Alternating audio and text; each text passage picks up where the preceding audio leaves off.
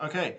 Hi, everyone. Welcome to this week's Sherpa free lesson. So this is going to be the sixth one that we've done. Planning on doing many more, so make sure you tune in every Thursday. This lesson is going to be on maths graphs, and it's going to be conducted by Ollie here. Brilliant Sherpa tutor, so make sure you go and check him out. But that's enough talking from me. Over to you, Ollie. Thanks very much. Hello, everyone. Yeah, today we're going to do some graph transformations. So I'll just bring up the whiteboard. So yeah, I think a lot of the time when I'm kind of going through past papers and things, graph transformations are one of the things that always crop up as an issue for people. And also, for anyone doing, thinking of doing A-Level, they also come up at A-Level a lot. So it's always good to be confident on this now. And also, it's a really useful tool to have in your arsenal as well. So, doing physics at uni, I was doing graph transforms all the time. You unfortunately can't get away from them. So there's kind of three main aspects of graph transformations. So, if we look at the transformations,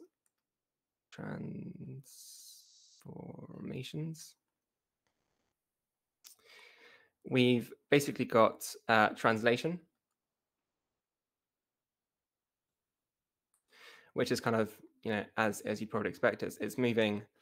That's probably not very clear. It's like scaling. It's moving kind of left or right, and it's moving up and down. We've also got scaling. So this is, as you'd expect, it's kind of stretching in the Y and stretching in the X, or compressing as well. So you can also have that kind of effect. And finally, we've got reflections.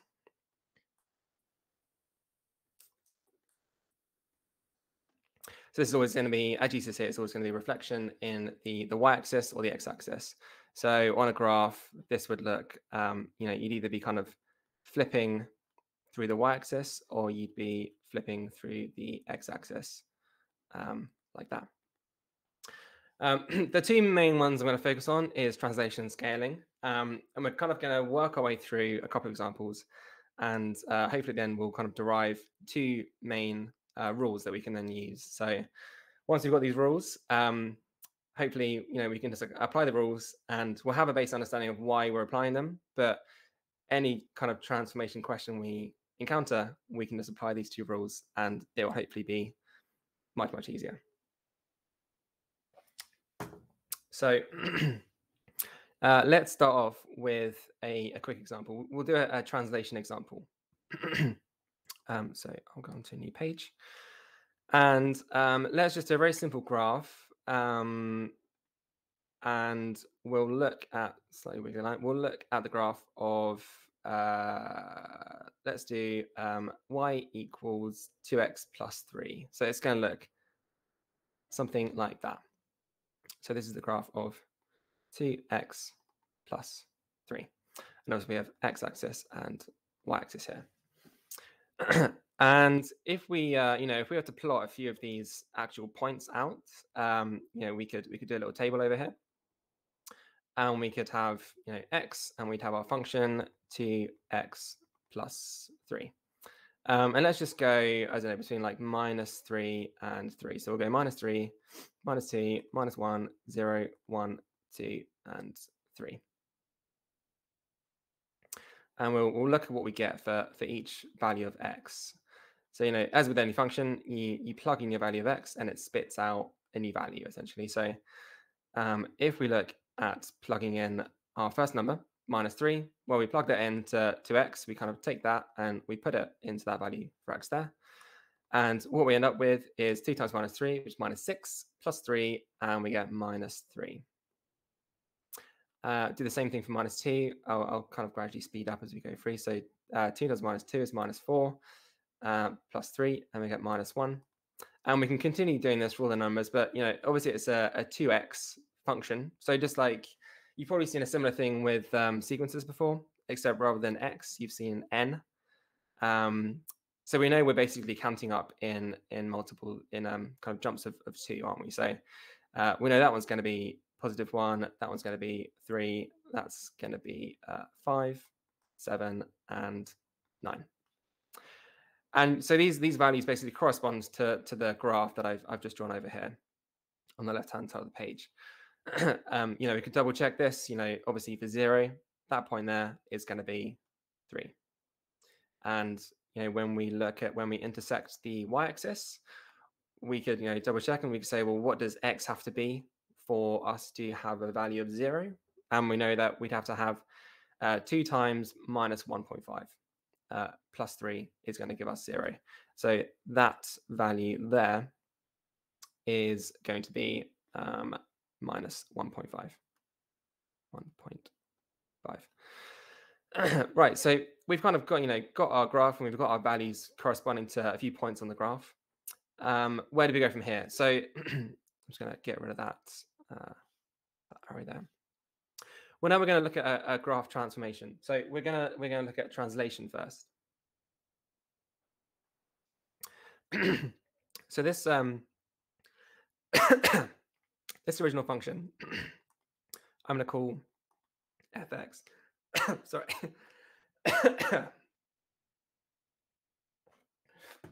I'm going to call fx. And I'm going to do a new function. I'm going to call it f of x plus 1. And we're going to see what happens. So what this basically says before you do anything else, add 1 to your x value. So this then becomes 2 times x plus 1 plus 3. And we'll do the same thing again. So we're going to look at what happens if we then put on our values for x. So we'll put in minus 3 first. And we get minus 3 plus 1. We're obviously following BIDMAS, so we do brackets first. Minus 3 plus 1, and we get minus 2. Times that by 2, we get minus 4. And then we plus 3 to that, and we get minus 1. Same thing again, we can put minus 2 into this new function, and we get minus 2 plus 1 is minus 1. Times that by 2, we get minus 2. Plus 3, we get positive 1. And if we keep doing this, we can see we end up getting these values come up.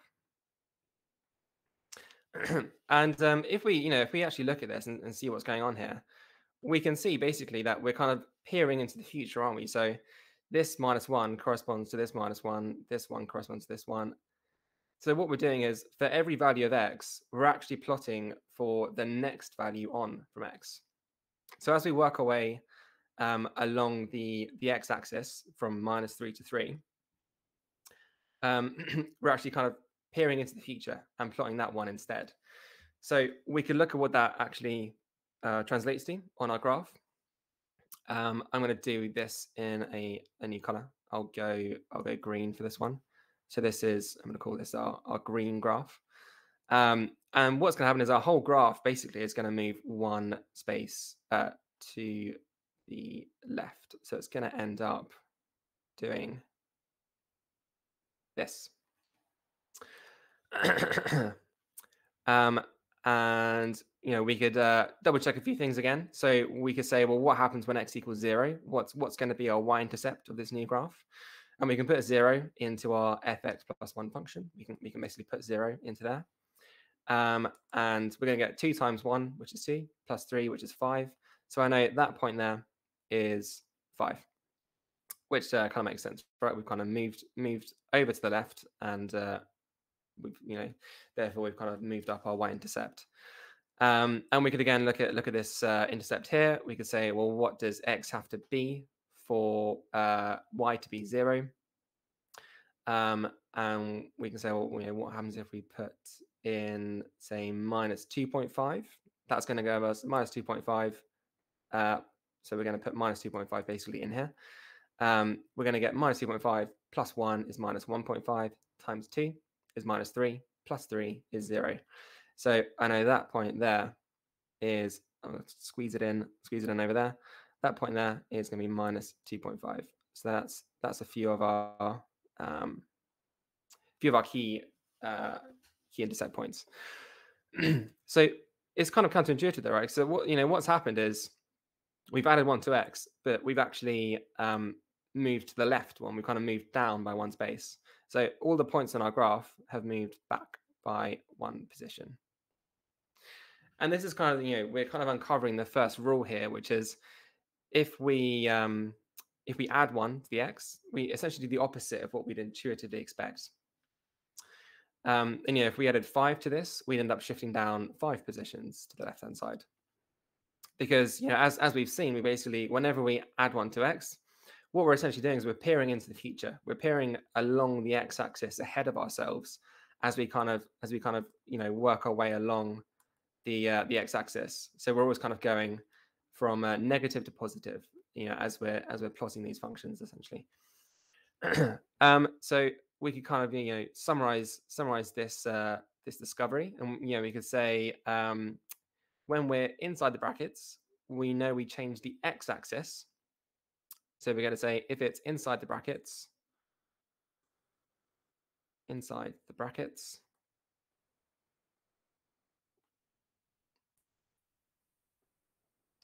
these are all, just to clarify, this is all translations we're working on here.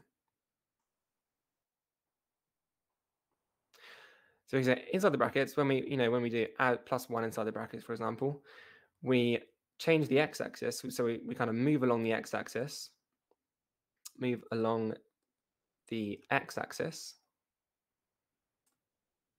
So underline that.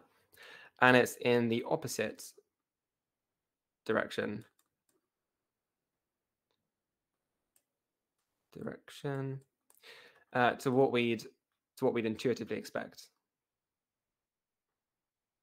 To what we'd expect.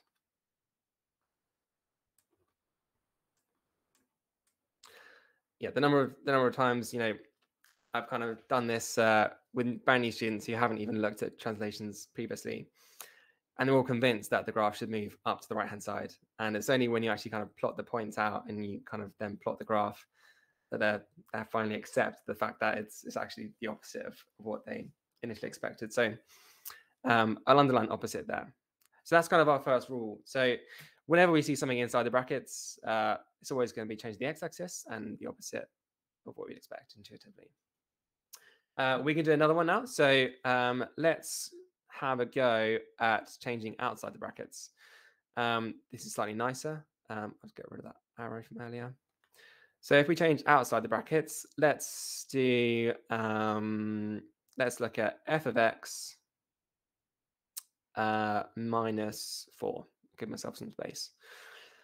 And again, so what's going to happen with our original function here? This is our original function up here. If we look at how minusing 4 will impact that, well, we could do it in 2 goes. If I just move that over there.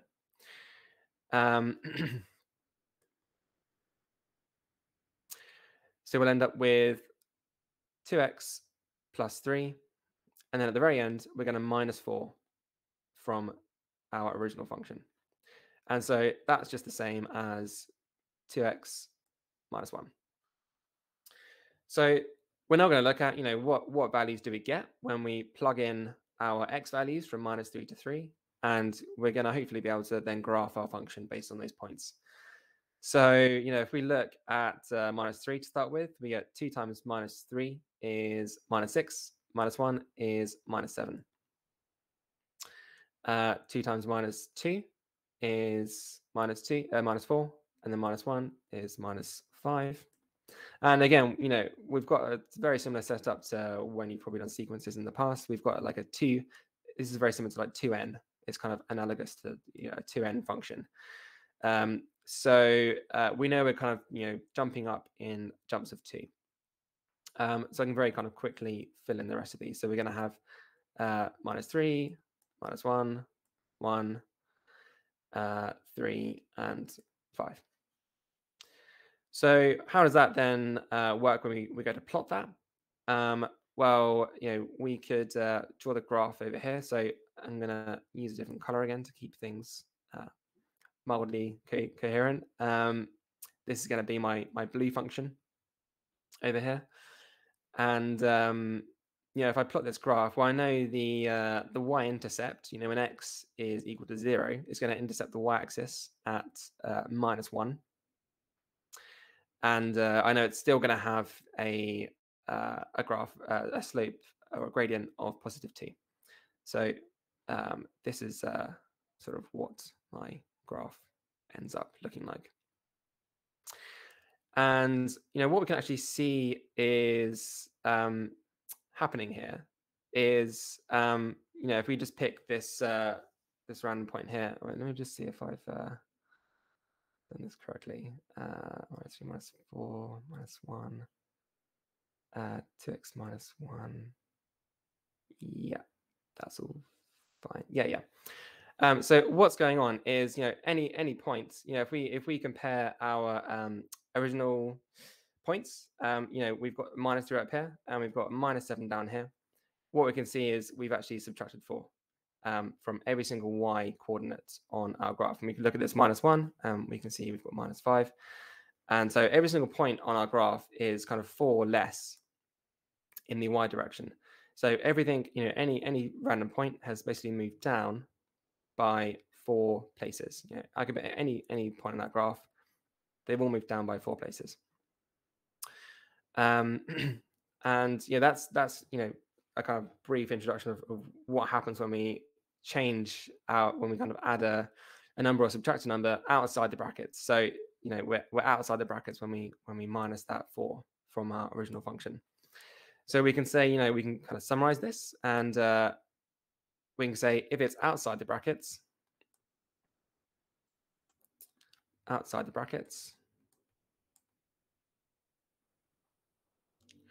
we know we're going to move along the y-axis.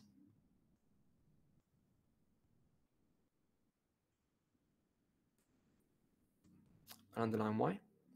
And we're minusing 4 and we're going down by 4. So it's kind of what we'd expect, right? We're not getting any unusual things happening here. So we're going to be moving in the direction. So it's in the direction we'd expect.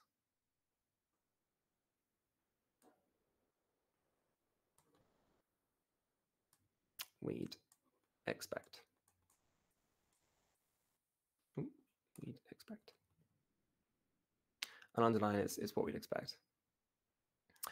So that's kind of brief intro to translations. And there are kind of 2 rules that we can now use in the future whenever we see an awful translation question.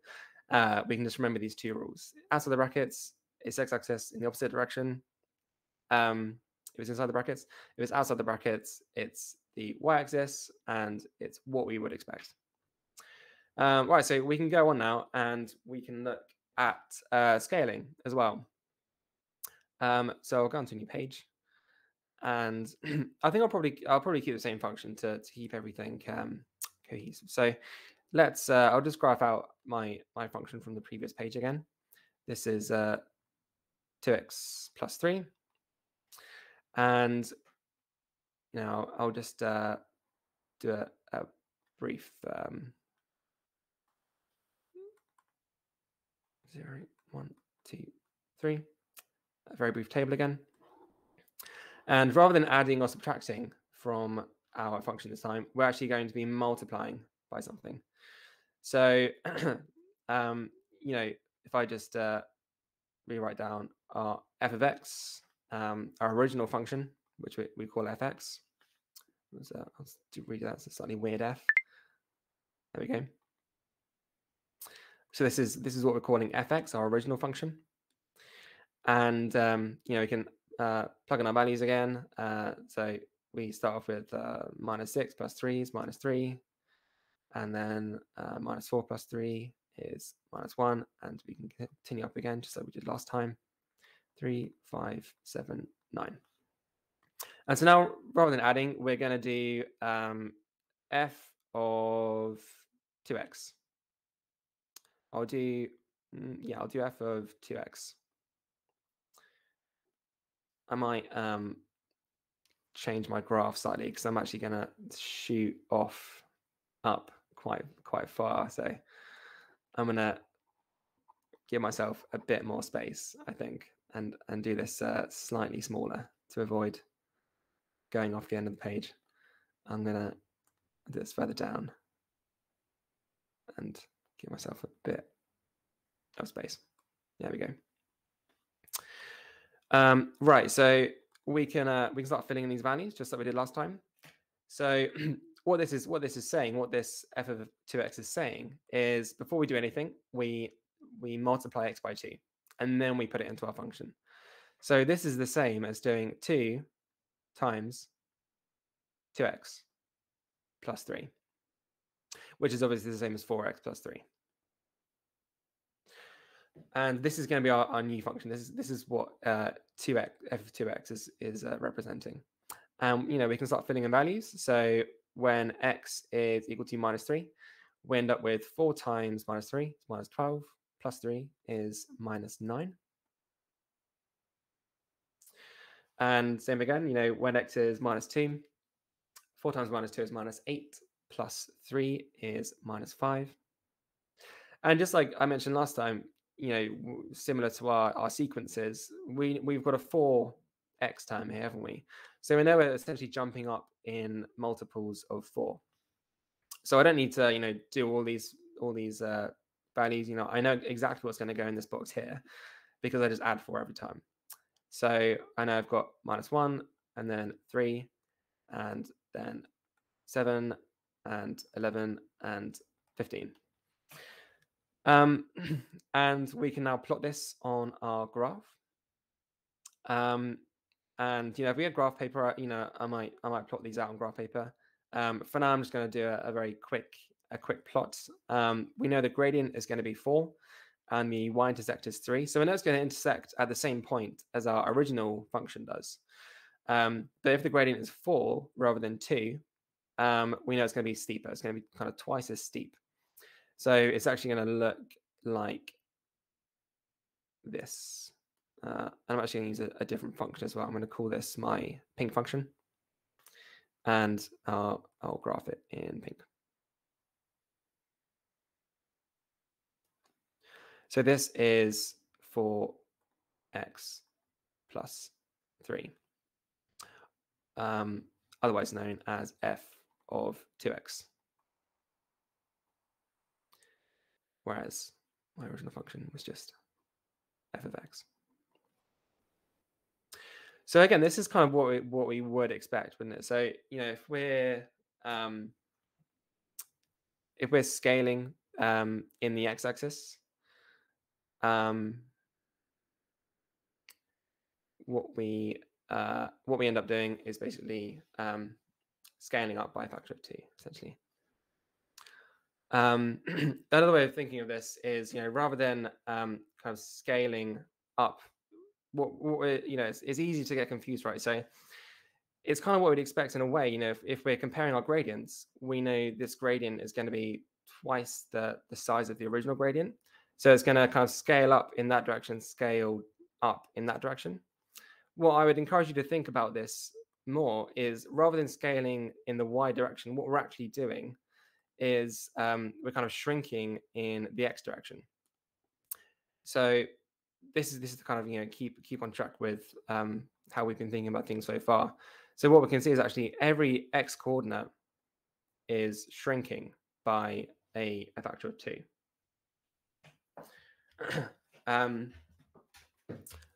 So yeah, I would say again. So if we're plotting of f of 2x and we're shrinking by a factor of 2, if we look at the previous page again and we look at our rules, it kind of makes sense with our rules, doesn't it? We know inside the brackets we're changing along the x-axis, and it's the opposite direction to what we'd expect.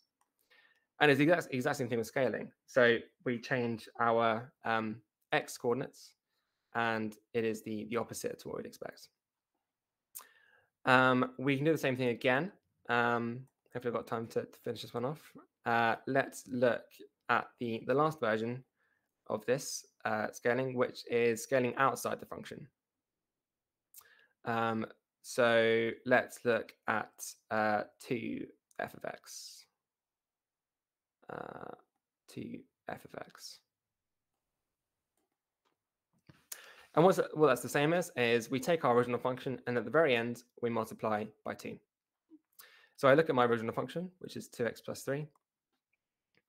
And I'm going to, at the very end, multiply by 2. So I'm essentially putting this in brackets and at the very end, timesing it by 2. And should have made these lines longer. Oh well. And I can simplify this. Obviously, I can expand out these brackets, and what we get is 4x plus 6. And once again, we can look at what we get. So, if we were to plot a few of these values, or kind of, work out the y coordinate of a few of these values, I put -3 into my new function. And similar to the last one, you get 4 times -3 is -12. We're adding 6 this time. So we get -6. And same again, -2 times 4. We can put -2 into here now. Times 4 is -8, plus 6 is -2. Similar to last time, we can see we're jumping up in jumps of 4. This is going to be 2. This is going to be 6. This is going to be 10, 14, and 18. And I can now plot this on my graph. So I'm going to call this my green function. And I know the y-intercept is going to be 6, just from looking at the y equals mx plus c. And that I know the y-intercept is 6.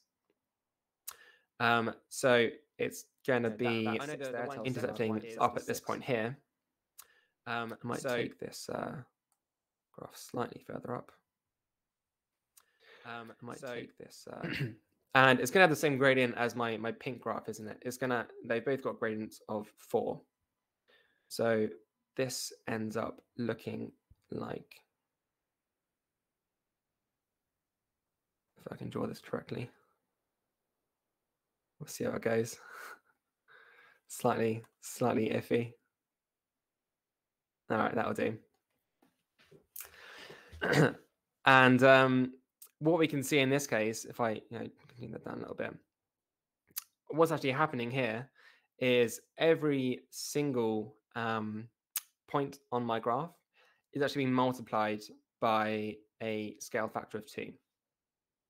So I can take I can look at the 0 point first when y equals 0 at the x-intercept, that point there, and obviously 2 times 0 is 0. So we know that point stays the same.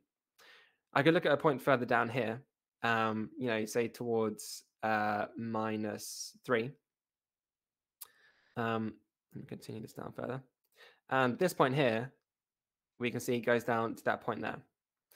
And what the actual coordinates are, if we look at when x equals -3, we can see our original function had a y value of -3, and the new function 2f of x has a y value of -6. So that kind of makes sense, right? We actually look at every single point that we're plotting for. We can look at -1, that becomes -2, 1 becomes 2, 7 becomes 14, and so on. So we can see every single y value is doubling. And that has the effect of basically scaling all the points centered on the x-axis, because we know that anything times 0, so when we're in line with the x-axis, obviously y is 0, and anything times 0 is just 0. So we know that point there is always going to stay in the same place, no matter how much we scale by. But every other point, I could pick this point here. This point here is going to become that point there. Okay, it's slightly crowded, so I probably won't draw any more on that. I might draw it slightly further across.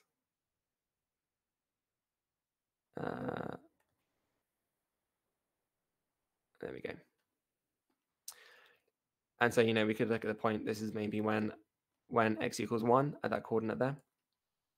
And I know when x equals 1 with my original function, I have 5. So that coordinate there would be 1, 5. And I could look at what the new coordinate becomes. And the new coordinate is going to be up here.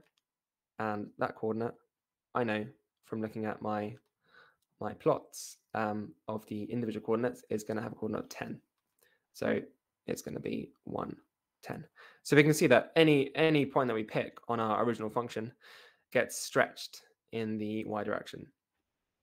So what we're seeing basically is the rules that we found worked for translating also work the exact same for scaling. So that's why I've kind of chosen to mainly focus on translating and scaling for now. I think we're nearing the end of the lesson. Reflections, just to do the last minutes. Reflections are very similar, but they're much easier. So reflections, if it's inside the brackets, we're basically changing the x values. So our graph, I could draw any graph. It could be, say, like that. And if it's inside the brackets, we end up with that. And if it's outside the brackets, we're changing the values of y because we're doing it after we've already kind of got our function outside brackets. I'll do the same graph again. We flip in, so that's a kind of flip in the y-axis. We end up flipping, like, I'll try and get this correct. And we end up flipping all of our coordinates like that instead. But I won't dwell too much on reflections for now. I just wanted to mainly cover translations and scaling. So this whole page was scaling.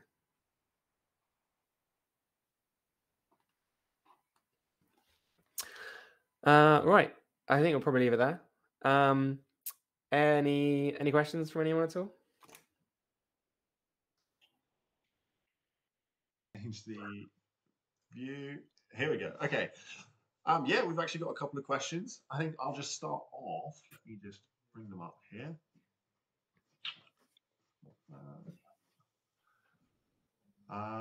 We'll start off. I'm going to ask you this question. I ran a poll during that. Just wanted to find out some interesting stuff. And the poll I ran was, which axis do you prefer? And the results are in. We have 33% of people saying they prefer the x-axis, and 67% of people saying they prefer the y-axis. So, Ollie, first question: which axis do you prefer, x or y? I think y is too obvious. I think a bit of intrigue is always good in maths. You don't want to be stuck on easy questions all the time. So I'm gonna go x. I'm gonna go with the minority. Very diplomatic answer. I like it. Okay, so now on to the proper questions.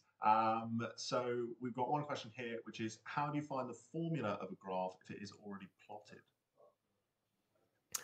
How do you find the formula graph if it's already plotted? So I'll go onto a new page actually, and we could go through briefly how this would work.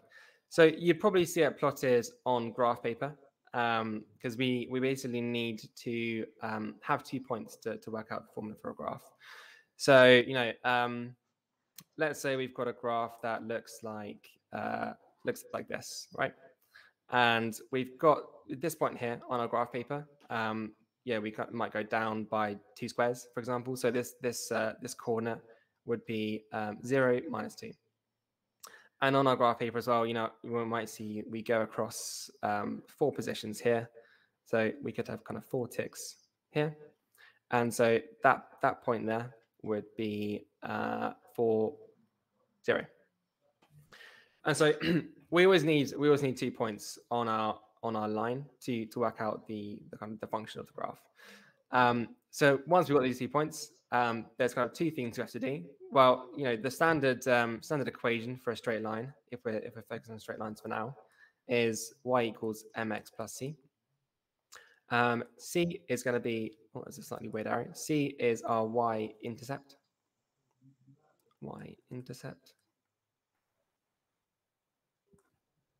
And m is our gradient. So the y-intercept is the easiest one, so I'll start with that one. The y-intercept is, just what's the value of y when we intercept the y-axis. And if I use a different color, this here is going to be our y-intercept. So that is going to be our value for C. So kind of halfway there, right? We've now got y equals mx minus 2. But we still need to find out, what is m. So m is slightly more work. M is our gradient, right? So our gradient is defined as the change in y over the change in x. Change in y over change in x. And the reason this is the case is, obviously if the change in y is much larger, if we increase the change in y, that means the gradient is steeper. So, if I was to plot another graph that looked like that, it would mean that, as I move along 1 in the x-axis, rather than moving up by a half, for example, we move up by 2 or 3. It's mostly easy to think about this. Normally when you calculate a gradient, especially on graph paper, you can just set your change in x to be 1. And so really our gradient is just how much do we move up in the y direction as we move along each square in the x direction. So in this case, we've got 2 points, so we can work out our change in y and change in x. The change in y, obviously, just to clarify, the y is given by the second number in our coordinates. So we can work out the change. We're going from, if I pick this is, I'll use a different color. Let's say this is coordinate A and this is coordinate B. And I'll do A minus B, right? So we're doing 0 minus 2. So my change in y is going to be positive 2. And if we then look at the x change, so again, I'm going to now look at the first 2 numbers. We then say, well, we're doing A minus B again. We're doing 4 minus 0. So we end up with 4 as our change in x. And we know that, if we then wanted to simplify that, 2 over 4 is the exact same as 1 over 2. So my gradient is 1 over 2. So I can now rewrite my function as y equals 1 over 2 x minus 2 for this graph. Brilliant. Okay, and so another question is, why do sin, cos, and tan also appear in graphs? I thought it was just for trigonometry. So I think they might be a little bit further ahead in the book, but you're still happy to answer that one? Why do sin, cos, and tan appear in like the graphs questions? If you do kind of a graphs worksheet, you get sin, cos, and tan. They're just graphs, same as everything else is a graph, right? So sine is a graph, cos is a graph, tan is a graph. Rather than graphing, y equals, I don't know, x squared minus 5, for example, we can also graph y equals sine x. Or, we could graph y equals root of x plus 7. These are all just graphs. I think the confusion maybe is that, kind of sine is its own function. So, I'm not going to go into like too much what sine actually represents. But, if you remember your SOHCAHTOA. Well, that's throwing it back for me, I have to say. I could somehow that's awakened. I remember that. My aunt is a math teacher, and she used to say she's slightly on PC. She used to say it's a Japanese swear word, but it's one way of remembering it. So SOHCAHTOA, in our case, we're going to be using our sine triangle. So this basically tells us sine x is equal to the opposite length over the hypotenuse length. That's all sine x is. So if I draw out a couple of triangles, and I wanted to look at what's happening here, Well, if we call this x, all sine is telling us is, well, what is the ratio of the opposite to the adjacent, the hypotenuse? So this is my opposite, because it's literally opposite the, if I imagine drawing a line of symmetry on my triangles, it's opposite that line. And then my hypotenuse is just the longest of the three lines, or it's opposite the right angle. And so we know when x is small, O over h is also going to be small. This could be if x is, I don't know, say 10 degrees, we know O over h is roughly going to be, I don't know, could be, so it's kind of a small number over a big number, right? So it's maybe 1 over 8 or something. It could be roughly 0.1. We can do the same thing again. If x is, say, 45 degrees, we can say what's O over h in this case? Well, that's roughly going to be maybe 1 over 1.5, something like that. So we could call this, slightly over half. We could maybe like 0.7 or something. And then when x is much larger, when x is maybe 80 or 90 degrees, probably closer to 80 degrees here, then we know O over h is going to be approaching 1, right? O is basically the same length as h. So we'll say O over h is closer to 1. It's maybe 0.9.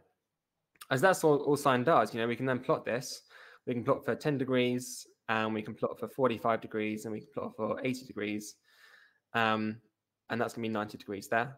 And what we end up with is a relatively small number first, and we get a plateau, right? Because we can see by the time we're at 45 degrees, that's probably not the best line, but by the time we're at 45 degrees, we're already kind of 0.7 of the way towards hitting that maximum 1 there. So that's all sine x is. It is just another function, just the same as if we were to plot, x squared or something. It just has a different shape. Excellent. Okay. We can use one more question. I can choose. I mean, I can let you choose which one you want to answer. I think they're both, well, one of them is more sensible than the other one. Let's put it like that. So the unsensible one is, where did the terms x and y come from? I have no idea. So you can choose to answer that one if you want. Or, why are quadratics more confusing than straight line graphs? But I would assume it's very similar to the question you just answered there. Well, I can do the first one very quickly. I have no idea. I don't think anyone does, really, do they? I guess we had to pick something a while ago, and we just decided on x and y. It kind of, I mean, you can also use I, J, and K. That's another way, when you start working with quaternions, if you do maths at uni, you'll use I, J, and K. You can, this is only one coordinate system as well. We have multiple coordinate systems. So we're dealing with a kind of 2D Cartesian coordinate system. You can also have, say, cylindrical coordinate systems. So rather than x and y and z, you basically set up your axes, and then you imagine kind of a cylinder here, and you can go up and down. You can kind of go up and down this z-axis, and then you have an angle that you define that puts you onto this surface, and then you also have a length that you define that tells you how big your cylinder is. So if I increased the radius of that cylinder, I would then be able to define a knee point in space further out. So this cylindrical coordinate system would use z, and then it would use an angle. We call that angle theta, and then it would use a length, and we'd call that length r. So x, y, and z are not the only letters that we use. We use z, theta, r, or I, J, k, or you can use if you have like a spherical coordinate system, you'll end up using theta, rho, and psi. So there and R. So there's many different coordinate systems and many different layers. It's not just X and Y. Excellent. Okay. I think we'll leave it there. That was excellent. Thank you very much, Ollie. Everyone watching out there, make sure you go and check out Ollie's Sherpa profile. He's ready to have some lessons, as soon as possible, I think. So yeah, make sure you go and show him some love, have some sessions with him. As you can see here, he definitely knows his stuff. And it's not just graphs he does a lot of maths.